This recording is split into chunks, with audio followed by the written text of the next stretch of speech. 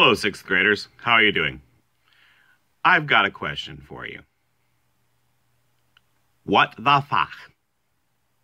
No, I didn't just cuss at you. What are you talking about? Seriously, I didn't use a bad word. Here, let me write it out.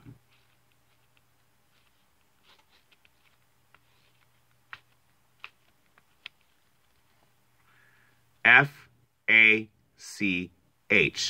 Fach.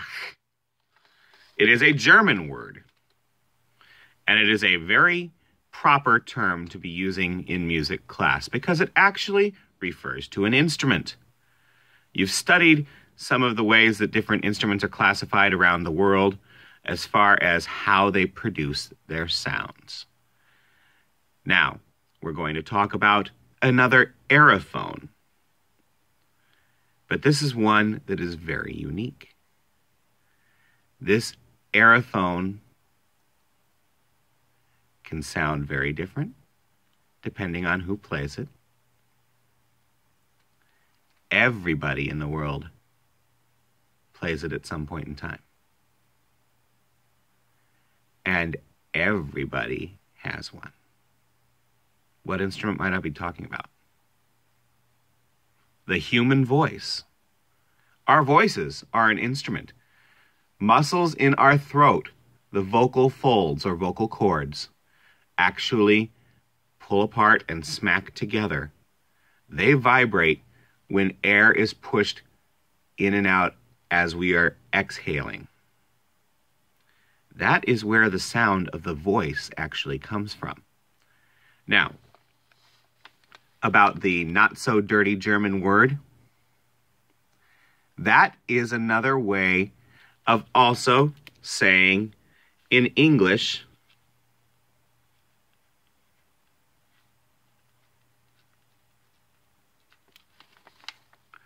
the voice type.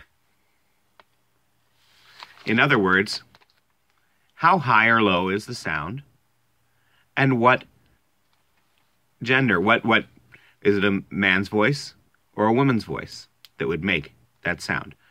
Now, in the classical world of singing, in the operatic world, there are numerous subdivisions. There are over 30 different Fachs in German voice classification for classical singers based on not only how high or low the sound is and whether or not you're a man or a woman, but also upon the idea of exactly how your voice is colored, like how bright the sound is, how dark the sound is, little hints of things that can be done for subtleties of your voice, because every instrument is different. We all have a voice. We all could sing the same pitch. We could sing the same note, but it would sound different for each person, right? So that's why in Germany they have so many. But in general, when people are talking about their voice type, there are 4 basic classifications. 2 for women, 2 for men.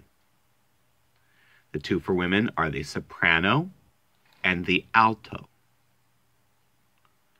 The 2 for the men are the tenor and the bass. Sometimes we have some things put in between. Like if there's a person who is somewhere right in the middle of soprano and alto, they're often called a mezzo-soprano. Mezzo is an Italian word that goes in there that means somewhat. So, or in between, okay? For men, we don't use mezzo. We use the term if you have a voice that lies somewhere in between the tenor, the high men's voice, and the bass, the low men's voice.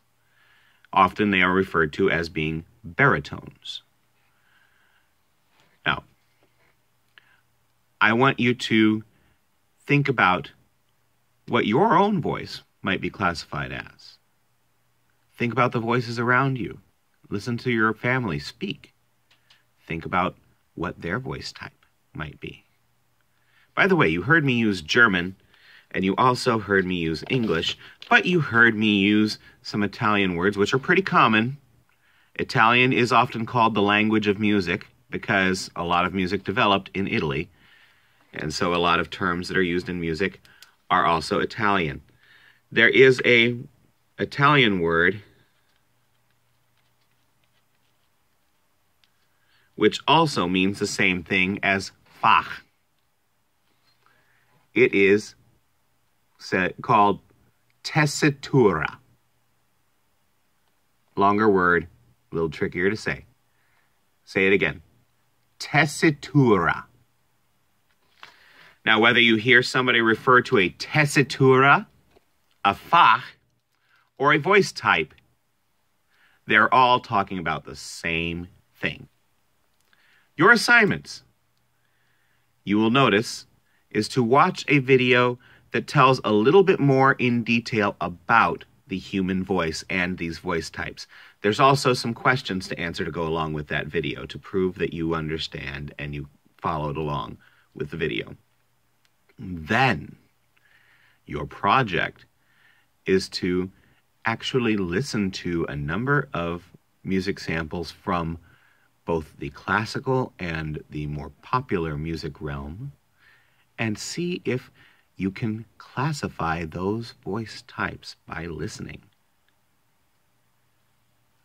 Then you get to be the explorers and you get to find some examples on your own and share them with me so that I know not only can you hear it when I give it to you, but you can process that information and understand and turn it around and be able to explain it to somebody else too. That, and honestly, when you guys give me musical examples that you come up with, often I'm exposed to new music that I'm not familiar with, and I always enjoy that.